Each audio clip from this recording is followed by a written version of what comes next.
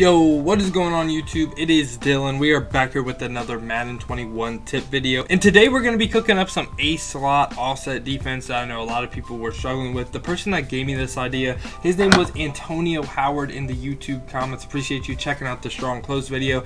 I'm willing to help out like whoever. If y'all need defense for something, make sure to comment it down below. I'll hit the practice mode and we will figure things out. But today we're going to be going over ace offset. Now ace offset, right? In my mind, I think of it more as a running formation, because once you stop the run, I feel like the passes aren't really that good unless you're playing like Mr. Civil or someone like a really top tier player that kind of masters the offense. But pretty much I think if you stop 0-1 trap, the power O, the inside zone, the offense is cooked. And we're also going to have pretty good coverage behind this, so we're going to be able to stop the stock post play. We're going to be able to stop level sales. So if you could do me a favor though, make sure to like the video and also subscribe. It helps me out a lot. We're trying to hit 1K subs by the end of December. We're almost at 500, halfway there. Appreciate y'all support recently, but yeah, I mean, if you do enjoy this, make sure to hit that sub button. But today, pretty much the defense, same as before. We're in the big nickel formation. So in this defense right here, we need to change our zone drops. So we're going to go over to curl flats right here. We're going to put them on 20 yards. And later, we'll put them on default for another reason. But in this one right here, we're putting on 20 yards. We're coming out in the big nickel formation because, again, I feel like this is more of a run-heavy formation. I feel like big nickel is the easiest to stop the run. And also make sure, you know, when you first come out in big nickel, you know, the packages is a big thing. Make sure to hit your right stick once to the left. Boom, you get the slot CB package right here and come out and cover 3 sky. Now we're on the defense side of the ball. Now your user is going to be this linebacker right here, aka the linebacker kind of on the receiver side, and all we need to do to stop every run is to go ahead, hit left on the D-pad, down, pinch your D-line, left again on the D-pad, right stick up, slant outside, put your user right here, and you will be able to shoot every run. You can put them on a blitz as well. It doesn't really affect it too much in this one. But right here, we're going up against 0-1 trap. First play, right? Boom, snap the ball. We can shoot right through there. If you have, like, say, secure tackle or something, you can lay the boom, enforcer, whatever you want right there. You don't even need an ability. That's just a pretty much guaranteed tackle every time. Now, what about inside zone? Boom, inside zone. We audible the inside zone right here. Again, same exact setup. Boom, boom, slant outside. Put your user right here. You can put them in a blitz if you want. Snap the ball. Boom, can run right through the gap. So you can pretty much shoot every single gap right now. And now we're going to be going to power O right here. Power O.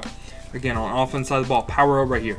Now this one, do not run straight through. And that's kind of why I'm kind of hesitating a little bit on 0-1 trap and inside zone. I don't know if I'm showing that because obviously, you know, I know the play call. I'm in practice mode. But right here, power O right here. We're going to snap the ball.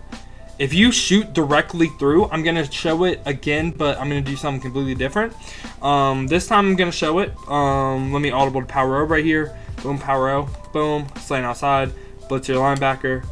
Snap the ball. If you just run straight through, right? Okay, that time it didn't even work. But sometimes that guard will go ahead and pick up your linebacker if you blitz straight through. Now, what about the passes, okay? And I know there's a bubble in like the New England one. Honestly, I do not care about a bubble. I don't care. Like, I really, like, if you want to take a bubble, go for it. Like, really, doesn't really affect me too much. So this time right here, we're going to be going over post. And this time we're going to do the same exact setup, okay? What we're going to do is we're going to deep half that guy right there, our circle safety on the running back side. We're going to deep half him, right? Why are we doing that? Just in case they have a cover 3 bomb, you know. We don't really want to get beat over the top on that side, okay? What we're also going to do is we're going to put this DN in a hard flat.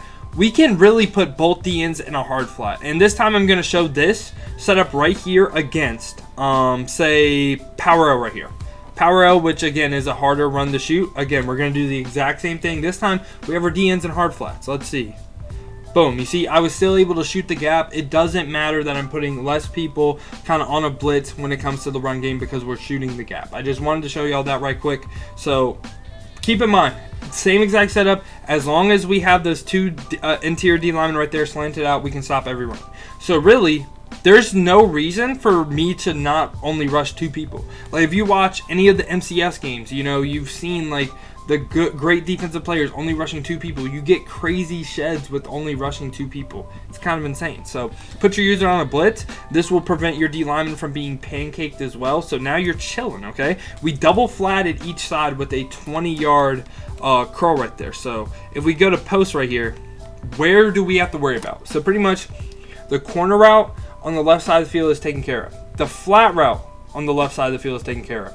The corner route on the right side of the field is taken care of. That leaves the angle route and the post route. So now to guard against that post route, right, what we're going to do is we're going to put this linebacker right here in a mid read. Now, why are we doing that?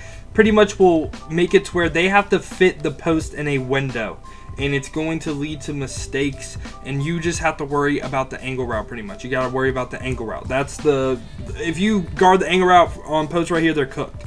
We're going to snap the ball right here, just ignore the angle route. This time we're going to try to fit in the post right here. We're going to try to fit it in, and that time mid-read plays it really good, and that's a linebacker right there too. Keep in mind, we have a slow linebacker right there. Imagine when we have a full like Taylor Mays right there. You know, it's just going to be even better. So this time though, we're going to run level sails, and we're going to do the same exact setup as before. Boom, boom, boom, boom. And let me make sure I pinch my D-line and everything. Okay, so boom. Right here, this is the setup for level sails right here. Now, what do you have to worry about level sails? I'm just going to snap the ball right here. Boom, we're going to snap the ball. You're going to see what really gets open. You have to worry about the kind of two little short in routes. Like you need to bait kind of the first tight end in route and then come back around. I'm going to show how to do that right now. So we're going to boom, same exact setup, boom, boom, boom, boom. Whoops, I accidentally messed that up. So boom. Oh wait, and what am I doing? Inside third right here, or mid read right there. So this is the setup right here. Let me blitz my linebacker right here, and we're gonna snap the ball. They're running level sails, right? So boom, we're gonna snap the ball. We're on triangle, we're on triangle, we're on triangle, we're on triangle, we're on square. You know what I mean? Like just kind of like hover over there. The mid read does a good job of playing that deep in route. So boom, level sails is cooked, post is cooked, the run is cooked. I don't really know what else they could do in this formation. Running this formation a little bit, what I saw was they can also do something like a delay fade right here. So it's boom, say we're running a delay fade for whatever reason, boom. Just be aware of like a delay fade. If you're facing a good player, they'll probably have some play with a delay fade. But those are probably the two most annoying plays for ace offset. And I know I'm only rushing 2. And I know some people might be like, well, you're not going to get no pass rush. All I have to say to that is watch the NCS games. Rushing 2 is kind of like the wave. It's either you send 6 or you rush 2. Now, I also have a match coverage right here that does a decent job. You know, I would say this pretty much bags like everything. But if you want to mix up a play call here and there, make sure, one, you're in your coaching adjustments right here. You have your curl flats on default. We're going to go ahead. We're going to go in big nickel, and then we're going to go cover 4 palms right here.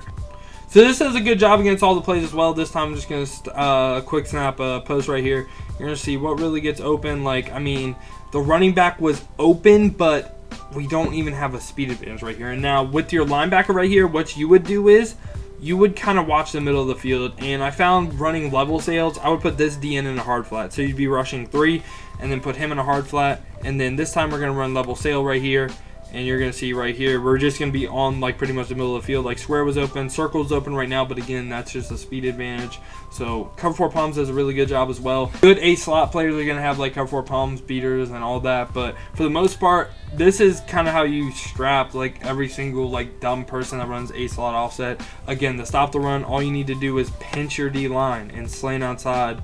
Then use it right here, put them on a blitz. You can shoot every single run. But yeah, man, I hope y'all did enjoy this ace slot offset video. If you did, make sure to leave a like on the video and also subscribe. We got more on the way. Also leave a comment. What do y'all want next? What like formation do you want to stop next? Let me know. I love hitting the practice mode, finding defense for y'all. So just again, let me know. But other than that, man, has been your boy Dill, and I'm out. Peace, y'all.